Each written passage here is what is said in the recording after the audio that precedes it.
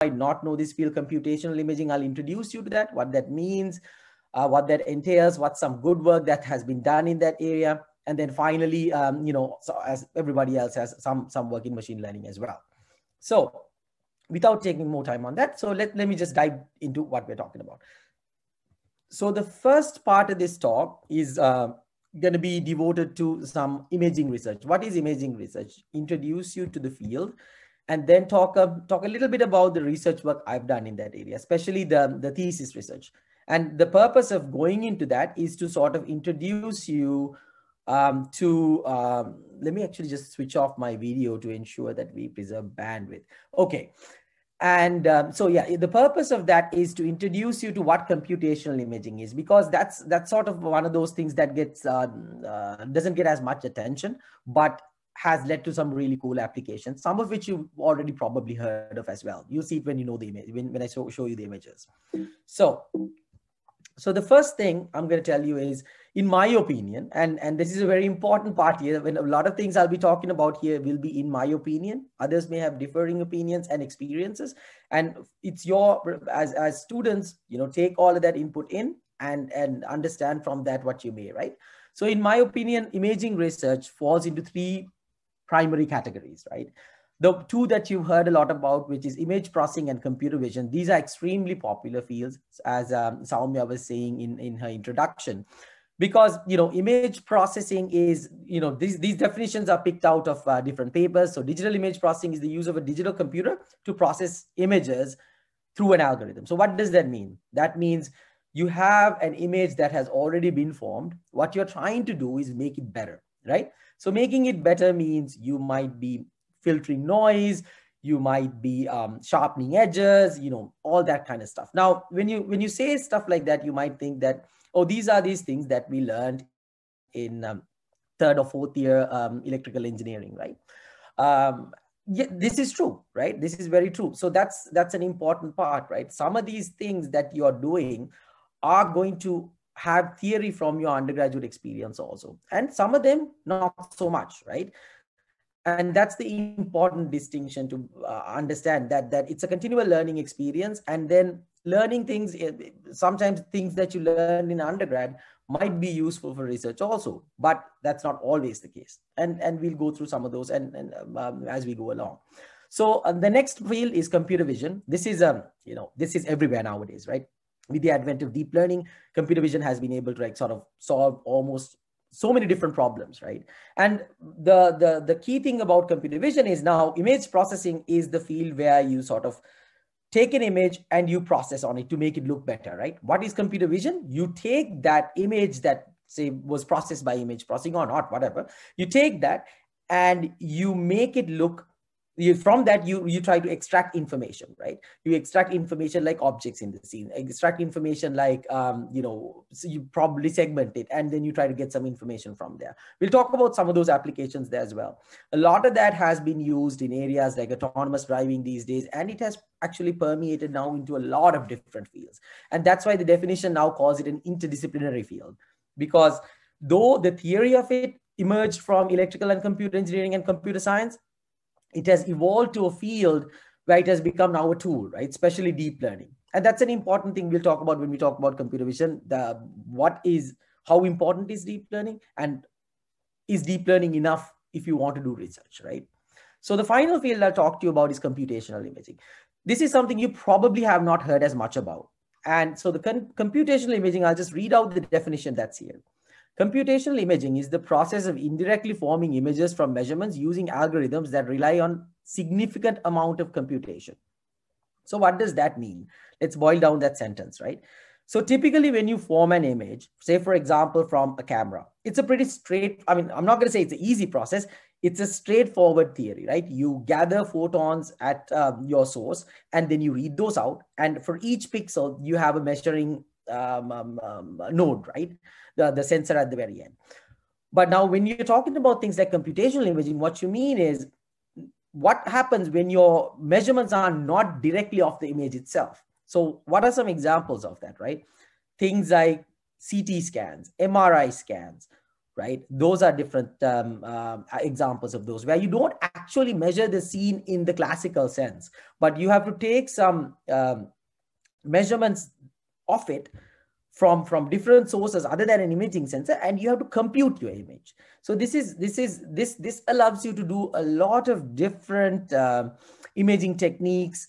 Sorry, a lot of different imaging techniques are encompassed here, and this also allows you to sometimes work with even just images but with sparser data, right? So the idea is you compute the image as opposed to sensing the image. And this is where I'll spend the bulk of my talk, because the first two you guys have probably heard a lot about and know a lot about as well. And in the meanwhile, I want to let you know that if you have any questions at any point, you can hold it towards the end, and you could, that's one option, but it's also an option that you say, hey, you can ask it while I'm in between slides as well. I have no problem with that. So the first one out of the three is image processing. Most of you guys know about this stuff, but I will just briefly introduce what this means. So a few different things that comes in image processing are things like noise filtering, very common application, image deblurring, those things you know very well. And now there are other things like tone mapping, auto white balance that some of you might be familiar with, some of you might not be very familiar with, right? And the reason is these things come in your image signal processing pipeline. So within a camera, right? So when you look at a camera, on one end, you have your CCD arrays or CMOSs that gather the photons, right? And once that input comes in, it needs to be processed through a pipeline before you can actually see an image, right? So the way the imaging sensor actually captures it is you have, excuse me, you have a capturing element, but the important thing is, yeah, so sorry, the ISP, so I'm actually talking about the ISP here, right? So ISP is image signal processing pipeline, right? This is at the beginning of a camera where you have your initial measurements and to the point where you come up with the output that you guys see on your phone, for example. The idea is when you capture these different pixels that make up the image, what we do is we put color filter arrays in front of each of those sensing elements so that you either get red or green or blue, right? And this is typically called a Bayer pattern. So you start off with what's called a Bayer pattern, and then you take up that Bayer pattern and then you do noise filtering on it, you do tone mapping, deblurring, and then you turn it into an RGB image. That's what you see on your screen, right? So what are these different things? So all of these are the sort of things that people who make cameras, people who make phones like Samsung or Apple or Huawei, those folks have to do, right? In order for you guys to get the images that you do. So some of the different operations that are involved there, the more common ones I talked about, the other ones are things like tone mapping. Tone mapping is where, for example, you come up with an input image like this, where you see some of the image seems to be overexposed. Overexposed means a lot more pixels have come in there into the receptor than the other part of the image. So as a result, what you see is one part is very saturated. You can't really see anything there, right? So tone mapping is taking that high dynamic range image and putting it to an 8-bit image where you can actually see the rest of the scene. So you take something like this, you convert it to something like that. I'm not going to talk about everything that's involved there. That's an entirely different research topic, or to something like that. And another one is auto white balance. Auto white balance means balancing the image so that you could see white as white. That's the simplest explanation, right? You take a pixel which is supposed to look like white, but you're not seeing it as white. How do you turn it into white, right? So that ends up correcting the rest of the image. So this is also a little involved research. The reason I'm bringing these up is most of these seem like straightforward, trivial solutions, but when you're solving these kind of algorithms, coming up with algorithms to solve this kind of problems, one of the important things is, you don't have the liberty of using a deep learning accelerator all the time, right? So most of these algorithms that you see here run on embedded platforms. So it might be running on your car, right? Where you're looking, towards the front of the car, and then you're trying to process the image that comes out of the camera, or it might be on your phone. Both of these have power limitations, right? And especially the phone, it runs on charge, so you can't, process a whole lot of stuff in there. So you have to be mindful about performance, and that's a key criteria when it comes to the industry. Unlike, don't want to say unlike, but slightly different from academia, where you have unlimited computing resources. And, what you're trying to do is trying to publish a paper with the best results. In industry, best results has a slightly different connotation, right? Best results doesn't always mean the best looking image. It means the balance between the best looking image and the best performing algorithm. So if you have a really good algorithm that gives you an amazing output, but it requires a, a really large computer to process, it's useless in the industry, right? In certain applications, of course, but in other applications, it's different. So that balance is something you need to strike. And that's something that I learned coming from graduate school to the industry, is how important computational resources are and managing them are, right? So that's an introduction to image processing. The next part is computer vision. I'm going to spend very little time here because everybody's heard about these things these days. Computer vision is basically you take an image that was formed by some sensor and you try to gain understanding about the scene through that image, right? And it could come in various different forms. I'm showing you a couple of examples. The first one is called semantic segmentation. This is a commonly used algorithm, especially in your autonomous driving applications. And why is this important, right? So what are we doing here? For example, you're taking a scene and then you're trying to understand what's in there. The reason that's important is that this tells you where you can drive, which portions of the road is unoccupied, where are cars, where are people. So you can make predictions on where they're going to be next. You can also understand where traffic signs are so that you can focus on that, for example, in order to actually, they're focusing on a traffic sign here right now, so that you can understand what the light looks like and you can make a decision based on that, right? And so that's semantic segmentation. There's all kinds of other ones as well. Another very common one is object detection and classification, right? So this is where you look at a scene and you understand what are the different objects in it. You'll see that semantic segmentation and object detection have intersections.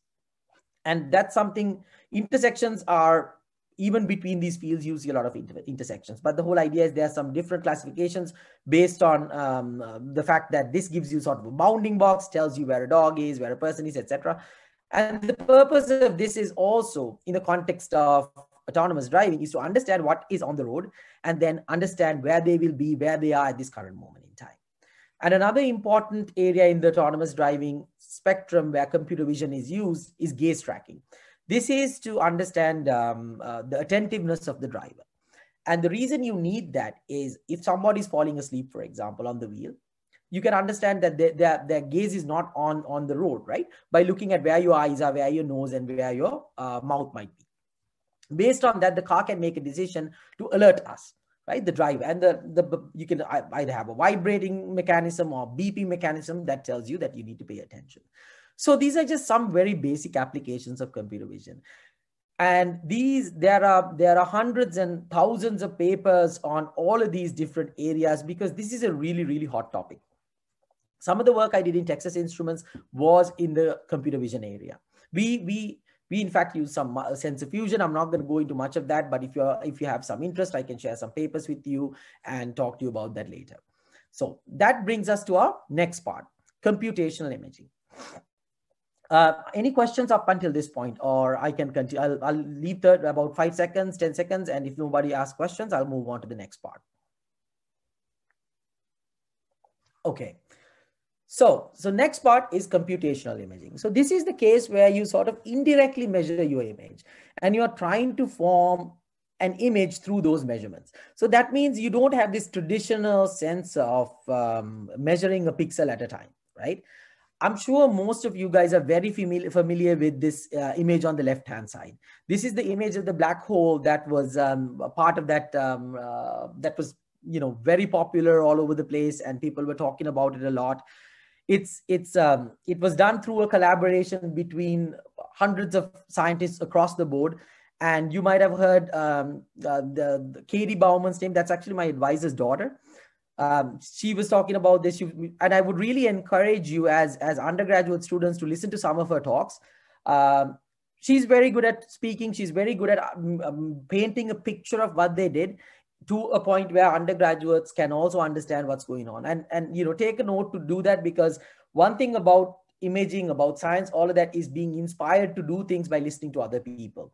And I think these kind of really cool applications are very important, because it gives you, it gives you a flavor about what is all of this about, right? Because you guys are doing electrical engineering, or some of you guys are first year students, in which case you have not decided, right? But you go through this whole theory of, all kinds of signals and systems, etc., probability theory. You might wonder where these tie in, right? Where all of these tie in is when you come to these applications. And you might not see this if you have friends in industry. They might tell you, no, you don't need any of that. Perhaps in certain jobs you don't. But if you really want to deep dive into some of these subject areas, understanding the theory is very important. So I encourage you to do that. So yeah, without taking much more time on this slide, since we are limited for time anyways. So this was the black hole image. And the way they made this measurement is by creating a virtual. So to take this actual picture, you need a telescope the size of the Earth, right? Which is not possible, of course. So what they did was they used telescopes that were already available in different parts of the world, and they create what is called a virtual telescope through all of those. And that virtual telescope was what they used in order to get this. And that means you had sparse measurements from different areas in that virtual telescope, virtual array, that allows you to compute this image. So this is not a direct image anybody saw. This is an image that was computed through what was there, right? So this is behind the scenes. This is all algorithms, right? So a lot of the work I did at my graduate school was in this area, because my professor was one of the founding people in the area of computational imaging. In fact, the name the transactions on computational imaging came through him and some others. And this is another one. This is what I'm showing here is one of my colleagues' work. This is what he's doing here is computed tomography, or CT, right? How you remember, you guys probably know about this in the medical sense, right? But this is for a growth of a dendrite. So this is basically a material science problem. But what they're doing here is this is an element that's evolving in time, but it evolves too fast that if you take images at the regular CT speed, you'll miss most of it. So what they're doing instead is they're taking images and taking sparse views and computing the image. And that results in a reconstruction like this. Now on this, on the other side, on the left-hand side bottom, what I'm showing is what's called a tunable diode laser absorption tomography. This is again something that was done in our lab by another colleague of mine, who's in fact now with me in Samsung. This research was done with the Air Force Research Lab, and this what they're measuring here is the plume, the exhaust of what's called a scramjet. It's sort of new technology. I think it's like 5 or 6 times the speed of sound, and measuring this is very difficult. So what they're doing is they have tunable diodes at the, I mean, I won't be able to tell you exactly what's going on because I don't really know all the particulars, but the idea is you have sparse measurements from different areas that you're using to create reconstruction of what the actual plume might look like, right? Coming out of there. And then magnetic resonance imaging, obviously you guys know about this. This is what we call MRI. So now, let's move over to a little bit of what I've done, right? So what I'm going to talk about is nothing on what I've done in the industry, because, you don't really, the industry work, you don't really publish all of it. Some of it gets published, but not all of it. So I wanted to talk about this because this is a more deep dive. So this is in the area of computational imaging, but what we did, the algorithm is called supervised learning approach for dynamic sampling. But before I go into that, let me just tell you what this is about. So in areas like medical imaging, material science imaging, right? Not all images can be captured fast, right? So what do I mean by that? What I mean by that is sometimes when you're scanning through a sample, you don't acquire the entire image. What you do is hit one pixel area, right? Or one part of the sample, which say, for example, an X-ray. And then you measure the diffraction from that. And then you hit the next part, get a diffraction pattern. Next one, get a diffraction pattern. And based on that, you form an image. So these, for certain applications, 1 pixel measurement can even take you 1 or 2 minutes, right? So that means taking a full image can take 2-3 days, 4 days, 5 days, whatever it may take, right? And that's a lot of time. And especially for things like your particle accelerators that some people use for sort of this different kinds of energy, like imaging, like the one I showed you with my colleagues' work in that dendrite formation. Those take a lot of time, and that's time is a lot of money, right? And that means you have to try to get your image with the least number of samples, if possible. So one way of doing that is sparsely measuring what you are trying to measure and predetermining the pattern. You could say, okay, I'll take a random set of pixels and then try to form an image, right? Or what you could do is you could uniformly subsample it. So this is what you would learn in your image processing classes, like, you know, your output of a downsampling is what you'll try to get. Basically, sparsely try to measure it. And then you would try, what you try to do is interpolate the image through computational imaging, right? And so what we did was, in our research, understand how we can design an algorithm so that you could measure an image. Or actually, you can't say you measure an image. You can never measure an image, right? You measure an object to form an image, right? How can you extract the least number of pixels, the minimum number of pixels, to get as much information about that as possible, right? You'll see, you'll understand more about it when we go about what we're doing. Now, so this was a project that was done by myself as my thesis research with my advisors, Professor Charles Bauman and Professor Gregory Buzzard. Gregory Buzzard was from the mathematics department. My professor, of course, is from ECE, and I was also from ECE. And that was where we did the preliminary research. And then we ended up collaborating with a bunch of different people from all over the place so that we can apply it, adapt it for different kinds of imaging. Because, you know, when it comes to the field of computing an image, there's microscopy, there's tons of different kinds of microscopy, right? There are all kinds of other applications, which I'll go through some of those in very brief detail.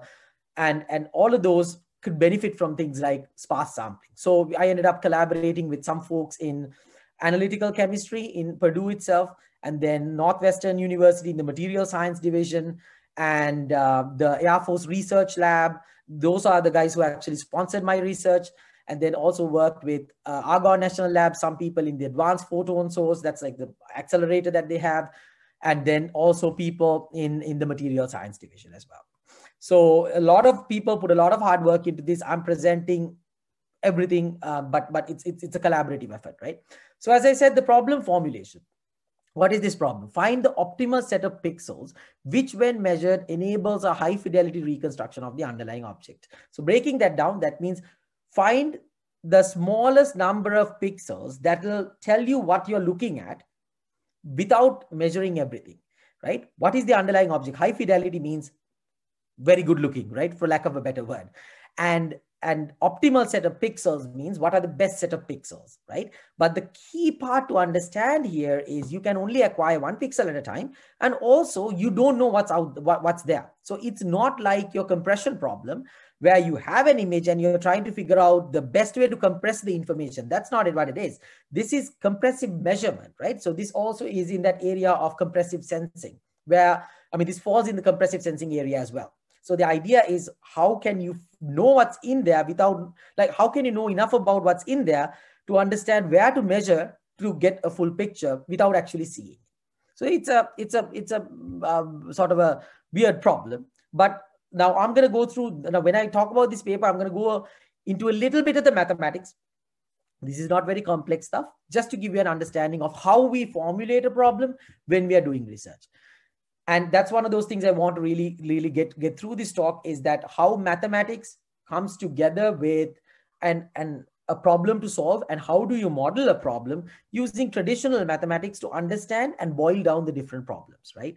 So in order to do that, what we first do is notation, give notation to all the different things that we are trying to understand. So we call X a vector or matrix in an n dimension, so we can call it a vector, right, by linearizing it. So let's say the underlying image is X, and that's what we want to get. We don't know X, right? And let's call a set of measurements that we are trying to measure omega, right? Omega is the set of all measurements. So basically, if you're taking pixel-wise measurements, it's the set of all those, like, is 1, 1 all the way up to n, right? And then you have a set of measured locations. So this is setting up the problem. This is important for you guys to understand. This is how we set up a problem, right?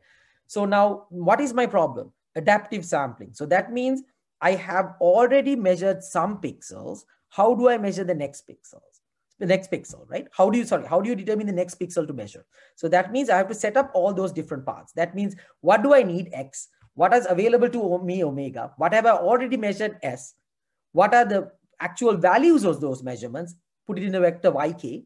And then using that yk, can I come up with a guess of what X looks like? That's what we call a reconstruction. The reconstruction is X hat, right? So the idea is, you want X, you have X hat, you came up with X hat through your measurements Y, and those Y measurements at locations S, and you have all the other places that are available to you, which is what's remaining of omega when you take out S, right? So now the problem definition becomes, I'll boil this down to you. So what you have is, first of all, how we are formulating the problem is, you measured some k pixels already, because in any problem you assume that you measured some, you want the next one, right? Even when we start this algorithm, we can't start from scratch. We start with some random measurements, like 5 or 10 here and there, and then we try to figure out what the next one is. So the problem is, find pixel location that maximizes the expected reduction in distortion the most. So let's break down that problem, right? So find the pixel location. So you're trying to find a pixel location. Hence, you're trying to find sk plus 1, because this is an iterative algorithm, mind you, but it's not sort of iterative optimization problem, but it's an iterative algorithm nevertheless. So you have this k plus 1 k dynamic there, where you're trying to find the k plus first measurement, and that's sk plus 1, the location. And you're trying to find that by finding the argument, the value s that maximizes a certain function. Now that means your s is in your set of all measurements, but it's not in the set that you've already measured, right? Because you don't want to remeasure what you measured. You want to find a new pixel. But in doing so, you want to find, so when you're selecting that S, you're trying to select that X so that it maximizes this argument. And this argument is the expected reduction in distortion. So what is distortion? Distortion is your lack of information, right? How bad is your image? You want to reduce that. The more you know about it, the less the distortion is. So what you want to do is reduce distortion. So we end up defining a function called RKS. This is basically the reduction in distortion when the pixel S is measured, right? Given we measured pixels Y of k, right? Y of k was measured. What we want to come up with is the reduction in distortion, and reduction in distortion is purely what is your reconstruction now? I mean, what is your reconstruction error before S was measured? What was the reconstruction error after S was measured, right? And based on that, based on the expected value of that, let's try to find S. And the folks that have done probability theory will understand the expectation here. Now, the reason we have an expectation is because we don't know what this is, right? So R here is a random variable. Y is a random vector. And so because of that, what we can only estimate is an expected value, right? Based on a distribution. So that's what we want to try to find. So once we formulated this problem, what we understood is there's a couple of different ways of solving this problem. One problem is trying to model the distribution of the data itself given the measurements and then compute this expectation. But this becomes very difficult for a multidimensional problem. We tried it. There are things where there are different algorithms that allow you to sample from distributions to get this kind of stuff, but these get computationally very inefficient. So what we did instead was come up with a machine learning based algorithm. So but before going there, let me just formulate what the algorithm flow looks like.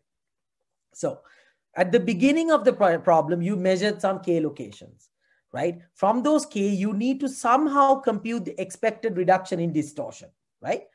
And then once you once you compute that expected reduction in distortion, you could use that to find the pixel location that maximizes the expected reduction in distortion. That gives you this sk plus 1 coordinate. And this expectation and stuff is done in random signal analysis. You guys might have taken that class. If not, take it. It's a fun course.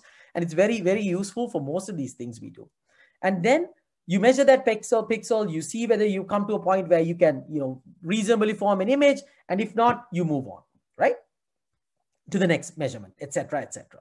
So the idea behind it is, how do you compute this expected reduction in expectation, right? Computing an expectation is technically impossible, right? Because you have to integrate over the whole field. But instead, what we're doing is we're going to come up with an approximation to that, right? And what we did was, let's use supervised learning. Let's try to see if we can come up with this expectation or excuse me, come up with an approximation to this expectation using machine learning. And how do we formulate that problem again? What we wanted is the expected value of Rk is given Yk, right? And we say that it is approximately equal to some Fs theta of Yk. Let me break that down again. So Yk was your measurements that you've already made. That's all the information you have, right? Based on that, you need to make a guess. So what we are saying is, it's when some function Fs operates on that, which is parameterized by theta, right? You can get your expected value. So that means based on the measurements we made, we are going to estimate it. So we are going to estimate the value of the expected reduction, and the expected reduction in distortion. So the important thing to understand here is, you have an image, you have some measurements made. On all the measurements that are on all the locations that are not made, you need to come up with a value, like a score that tells you how important those different pixels are. And that's what we are doing here. And the way we did that is through a training framework that we created for it. This is not based on deep learning. This is based on traditional machine learning. I'm not going to go through that process because, that'll take some time. And I encourage you, if you're interested, reach out to me. I'll be happy to talk about this stuff. And so using that, we estimate this function Fs of theta, which is the parameters are raised by some vector theta, and based off of the measurements we make Yfk. And based on that, we can make that estimation and we've solved that problem to an extent. So once we solve that problem, and this is very important for you when you guys are either in the industry or you're in academia, collaborate, work with other people, right? The reason you want to do that is because that's where you get most value for the work you do, right? Because an electrical engineer's field of expertise are very different from a material scientist's, right? Both are very important. I don't understand what they do. They don't understand what I do. But the important thing is, when we talk to each other, we find solutions to problems in their field that we can do with the tools that we have on our field. So that's where you end up becoming a person who does some very theoretical research versus somebody who does a lot of collaboration. And the important part about collaboration is that's where you get funding, right? And in academia, funding is very important. And also, when you do this kind of research, which has a lot of collaborations, you end up with a lot of publications, which is really good for your future. So what we did was, we were able to collaborate we took this algorithm that we developed, right, which is for any generic imaging algorithm which measures a pixel at a time. And we did that with the funding of the Air Force Research Lab, the Material Science Division. And that's where we did the theoretical formulation. And we collaborated with them to implement it on a scanning electron microscopy, for scanning electron microscopy. This is one, it's called SEM imaging. Then we took that algorithm, we worked with the analytical chemistry department in Purdue and some folks at Argonne National Lab to adapt it for X-ray diffraction imaging. X-ray diffraction is the imaging so basically what they do is they accelerate, basically they have high energy X-rays that are emitted through the particle acceleration process that happens at the photon source, and you use that to do imaging. That's a very expensive way of imaging, but it gives you certain benefits, and that's why people do it. But the thing is, you have very limited time, so you want to figure out how you can do that imaging with the least amount of time. So that's why we implemented it there.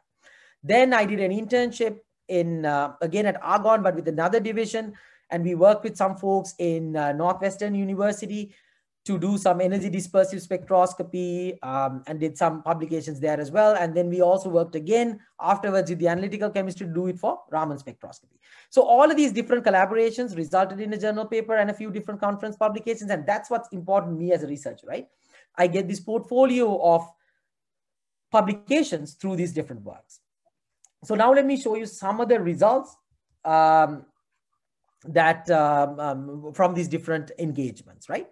So and this will also help you understand what exactly the problem is if you didn't understand it. So this is this ground truth. So this is how the image is supposed to look like. We don't know what this is, okay?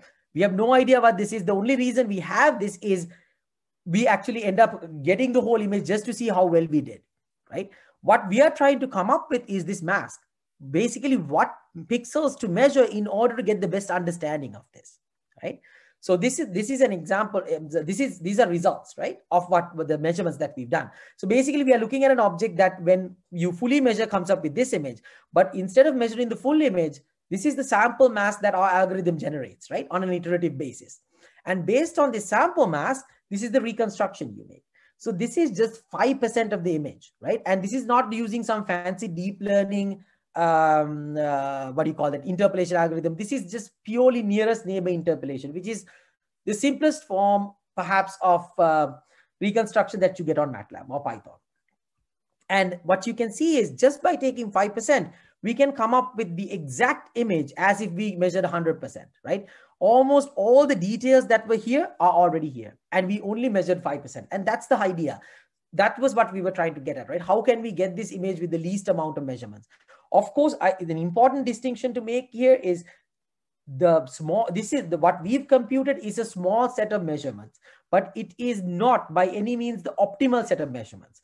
Computing the optimal set of measurements is not an easy problem to solve. It's a very difficult problem to solve. So instead, what we do is what's called a greedy algorithm. Greedy means at each step we are trying to make the best possible guess, right? One moment, please. Sorry. So the idea is that you try to come up with an algorithm that gives you this is greedy because you're making the best step each time. But making the best step each time doesn't necessarily mean you're taking the best path, right? But this is a more a path problem. But anyways, more on that later, if you guys have more questions on that. So next is another example. This particular one, this particular experiment was done on the Northwestern University campus. And this particular sample we are working on is, just to give you some context, this was with some group that we worked with and we collaborated with. This was the sort of the dendrite that I was showing you earlier. This is material science people at Northwestern.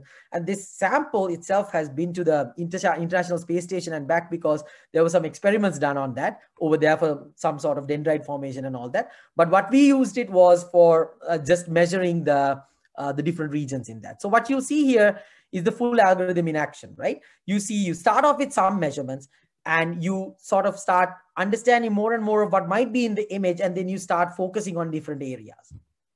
So I'll let the video run and let you understand it.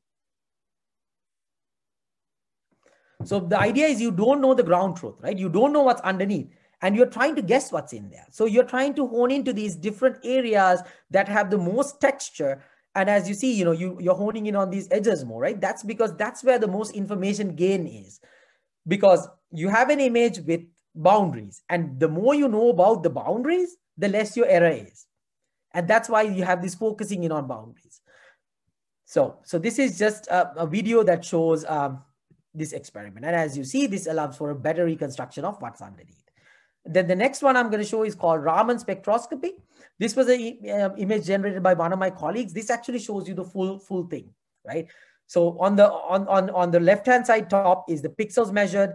This is the image reconstructed from that, and this is the reconstruction error, right? And on the bottom, what they show is a comparison if you do random samples, right?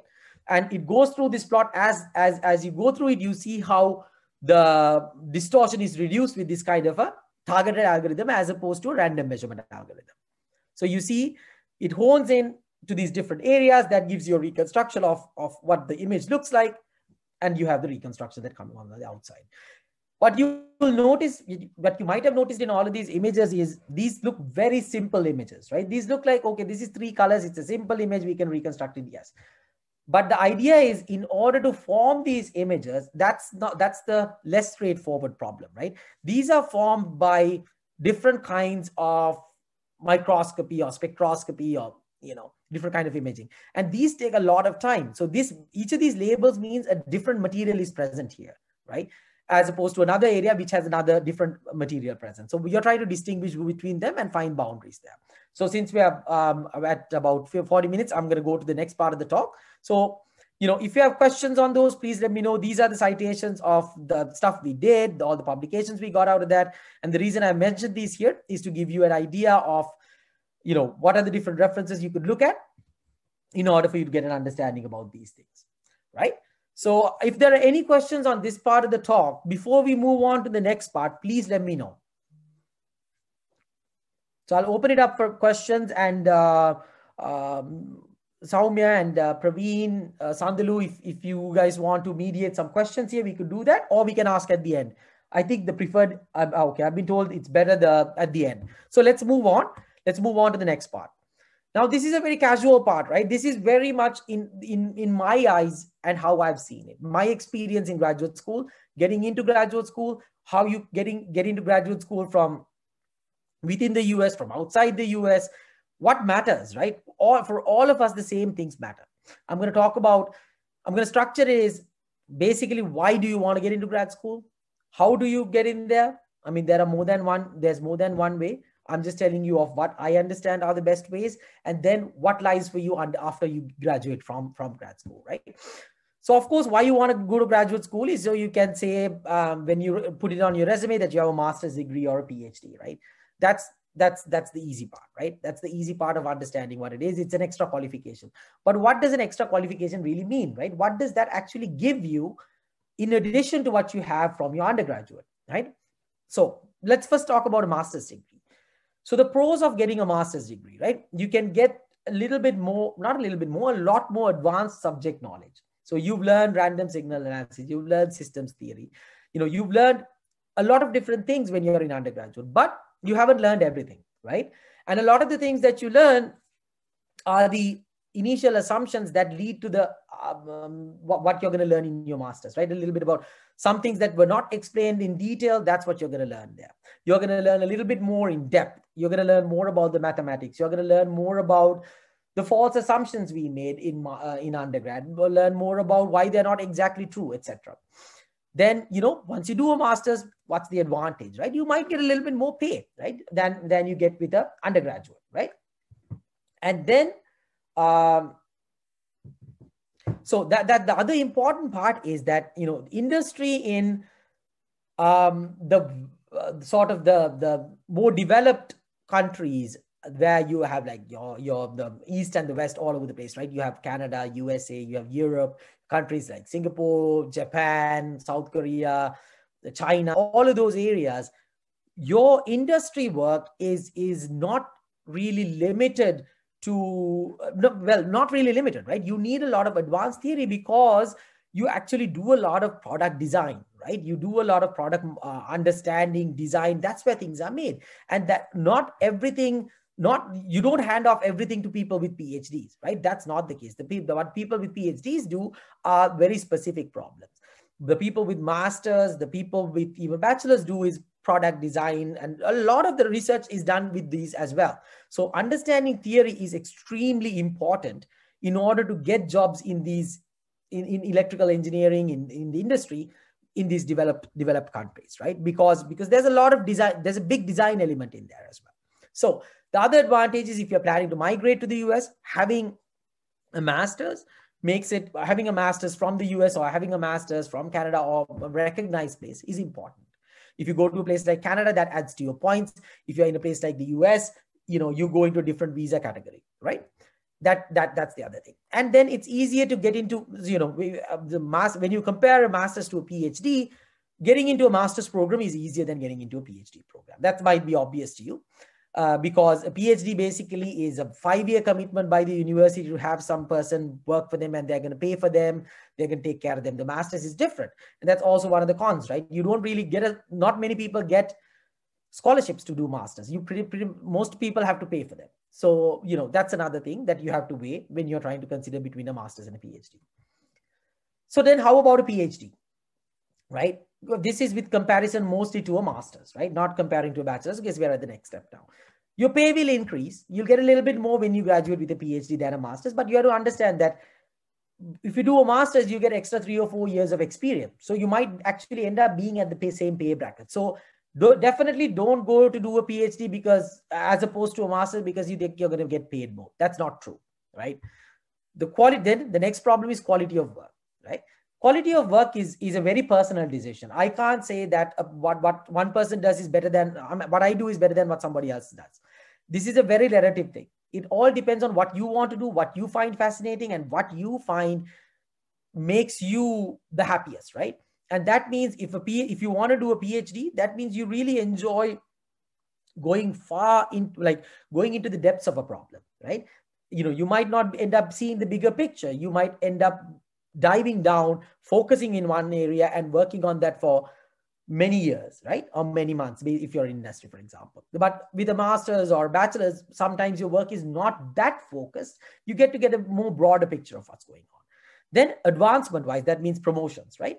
No significant difference. It doesn't matter. Like, you having a PhD might even actually be sort of a slight, because then you're going into the research aspect. Then you're not going. Some people go into the management area with PhDs, but not all do. So it's sort of a different area.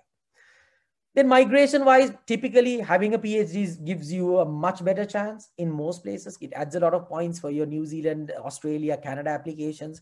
For the US, you have different visa categories based on the quality of your work.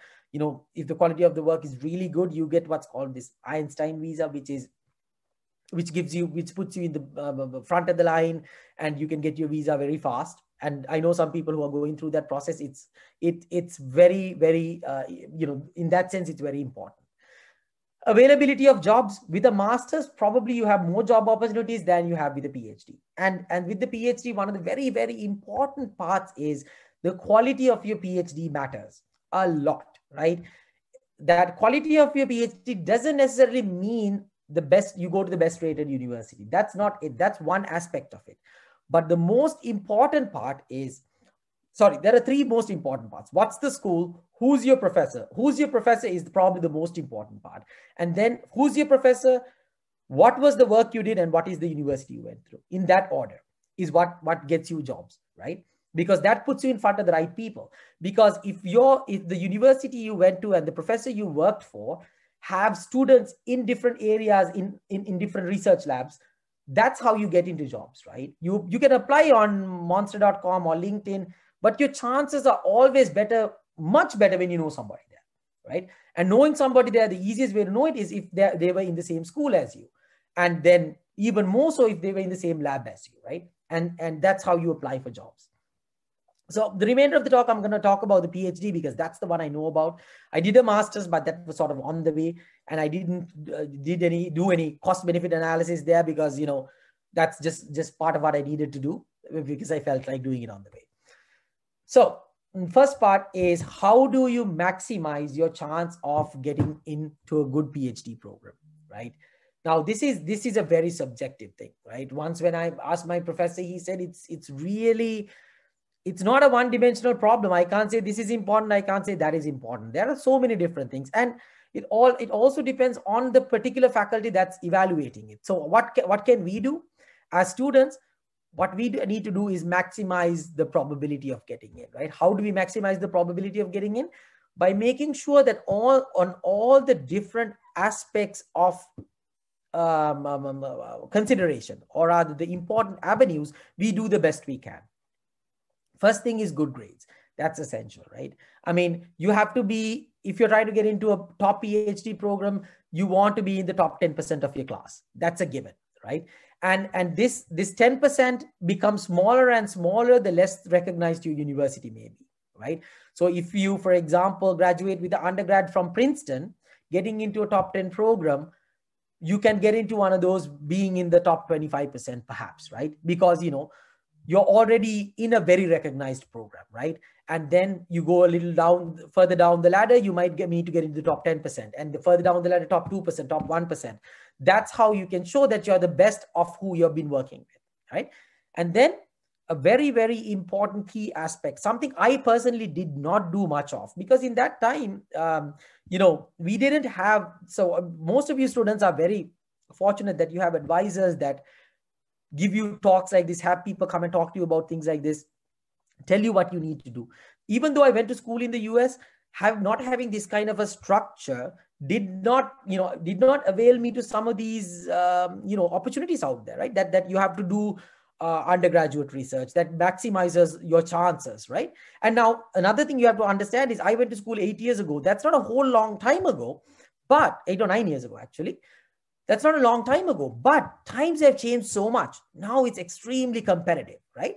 Competition is at an all-time high because, now it's not most people are from the US and then 10% from outside. Now it's 90% from all over the world. So that means you're not just competing with people from the US, you're competing with China, you're competing with India, you're competing with Japan, China, everything, right? These are huge countries with huge populations and a lot of intellectuals, right? There's no distinction that makes Sri Lankan students better than anybody else. We are all pretty much the same when it comes to it, right? So it's about you try to maximize what you've done, and the way you can distinguish yourself the most, right, is through research, because the rating of the university is not something you have zero control over, right? What you have control over is your personal portfolio, and that is your grades, and more importantly your research, because grades are subjective and it's based on your university. Nobody knows what a 4.0 out of 4.0 in University of Peradeniya means, right? That's a very subjective thing, right? Only a person who went there knows how good it is. But research is peer reviewed. When you publish in CVPR, people know what CVPR is. It's almost an objective metric, and objective metrics are where you want to maximize yourself, right? And that's why research is important. That's why journals, if you can, and conference papers are extremely important, right? So get into research programs, talk to your advisors, your professors, and then try to get into these things if you can. Doing good work there, doing publishable work puts you in the front of the queue, right? And there's no better determining factor for you. Then references from respected academics. The fourth part, the reference from respected academics, you won't get that if you don't have publications, right? Somebody can say, hey, this guy has really good grades. And let's say my professor sees that and he's like, what does this mean to me? It doesn't mean anything to me because I don't know what the classes are like there, right? But if your reference is a person who worked with you on research and says, okay, we did this work, we published this together in CVPR, that actually matters, right? So that is what you need to focus on if you want to get into grad school, because it's getting increasingly difficult, right? Next, once you're done with all that, start early. Don't, like, when you want to join something, make a plan, right? If you want to join a program, and I've had the privilege of working with some of the students at Peradeniya through my brother and through Dr. Parakrama and some other professors. And I've seen that they do really high quality work. That's amazing, because that's what's gonna differentiate you. So, my advice is, if you can do during your undergraduate period, do it. If you have to take 1 or 2 extra years and be a research engineer to pick up your portfolio, do it. Because what you want is, to your capability, go to the best university, right? Not everybody can go to MIT, right? But the thing is, some can, some can't. But you as a person, it's your responsibility to yourself that you do the best you can to maximize your possibility of getting to the best place you can. And the way you do that is through research and nothing else, right? So and when you're done with all of that, start early. Start speaking with professors that you like to work with in the US, in Canada, in New Zealand, in Singapore, in Japan, wherever you want to go, right? Talk to them, understand what they need, understand what they're looking for, right? And also understand the fact that people who are in the admission panel, some of them are the professors. And if a professor wants you in the program, and if it's a reputed professor, they will get you, right? Professors have a lot of power in universities. So if they say, I want this guy, you're going to get that guy. Like the professor, the university will get that guy. So impress people that matter, right? Impress professors by talking to them, by making them see what you've done. And then finally, SOP and standardized tests, right? SOP is for the administration. Just as professors, the initial screening comes from your administrators, right? These are not academics to that traditional professor degree. These are people who are in the administration stream. They will be reading your SOP, understanding whether you're a right fit. So, writing is important. Revising writing is important. That's how we make that tick mark. Standardized test, if you get 16, I don't know what the metric is, let's say 100 for GRE. If you get 100 out of 100, you're not getting into MIT. That's not true. But if you don't get 95, for example, these are all quoted numbers, right? If you don't get 95 out of 100, you won't even qualify, right? So that's the thing. You need to make sure that you are at that tier where you can even be considered. SOP, by the way, means statement of purpose. That's where you explain why you want to do a PhD, right?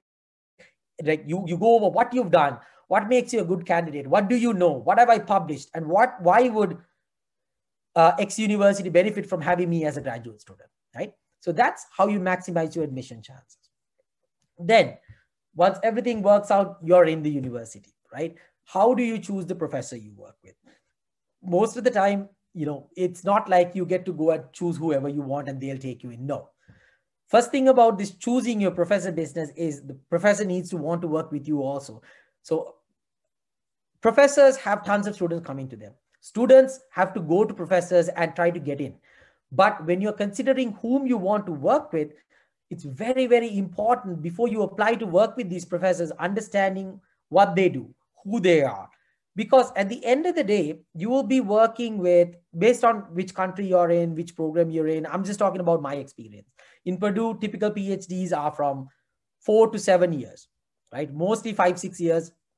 So you'll be working for one person directly under them for 5 or 6 years, a significant chunk of the time you'll be alive, right? That's assuming you're alive for 100 years, that's 5% of the time. And the first 10 years, you don't even know what you did.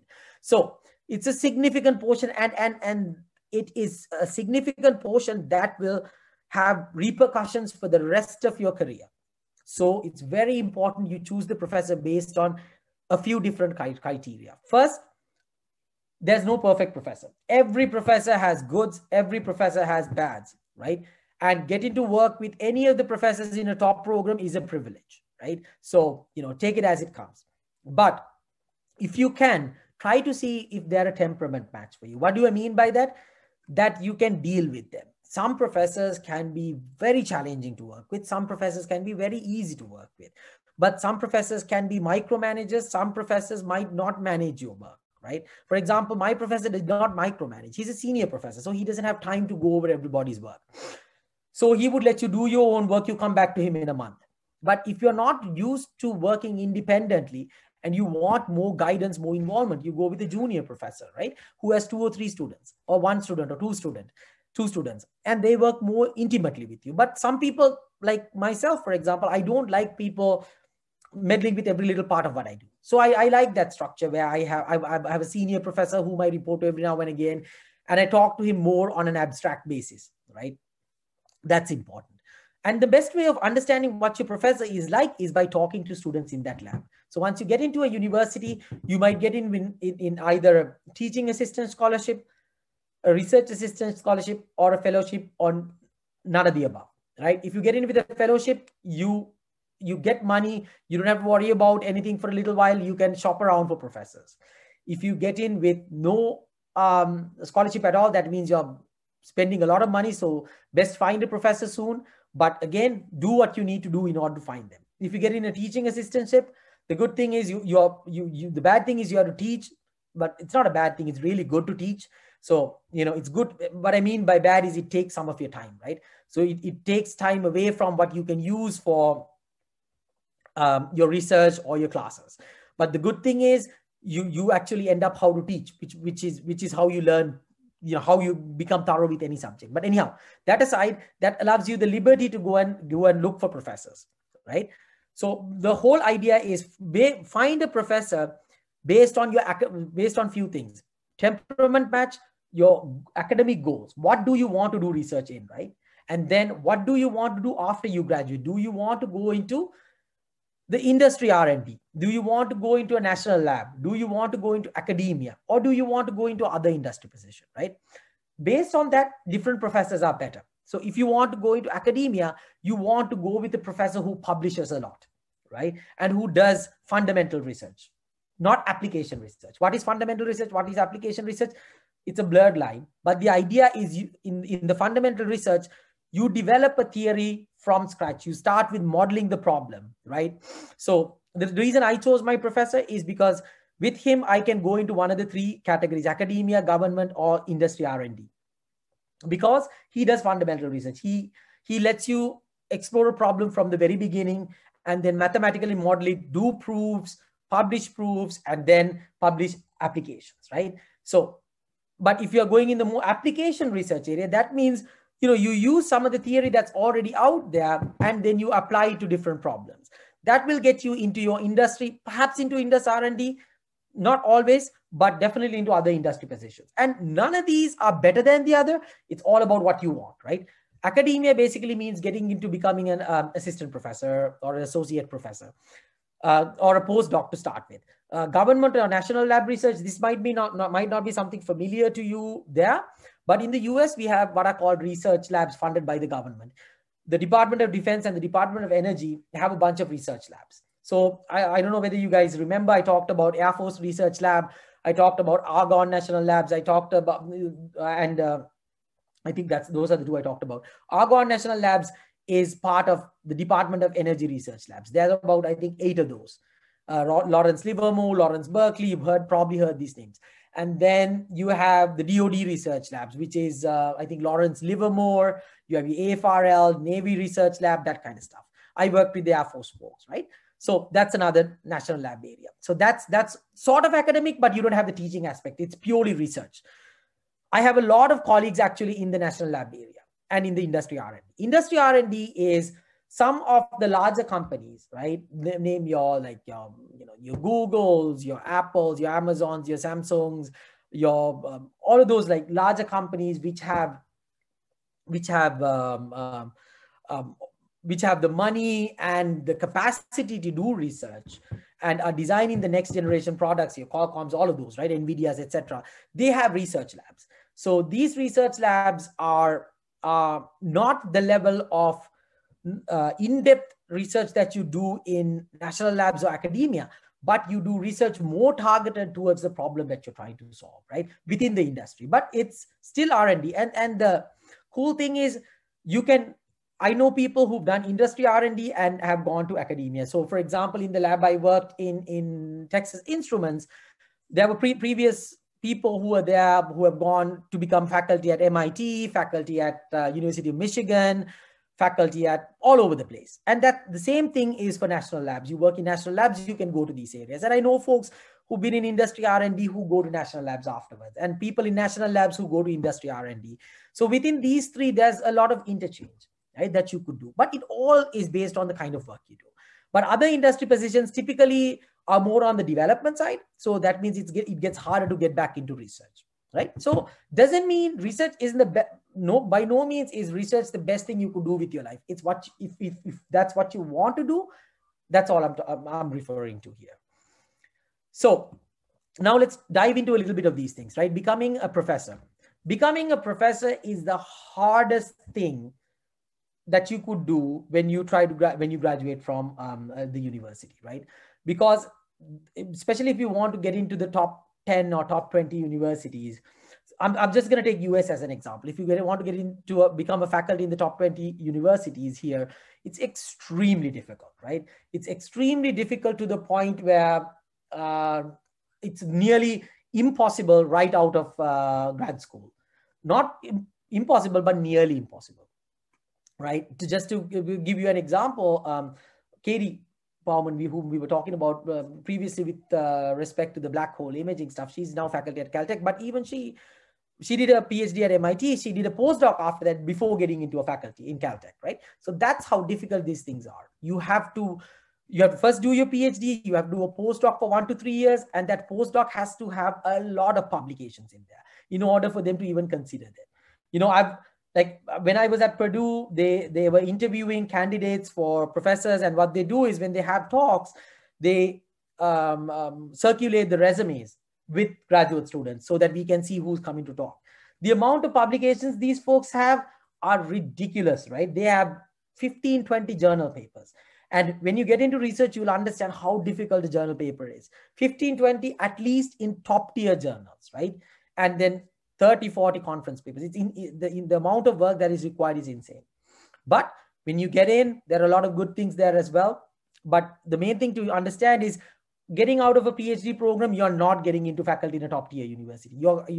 Most likely you'll have to do a postdoc unless you're like some sort of a genius, which I hope, that's the case, but that's not the case for most people, right?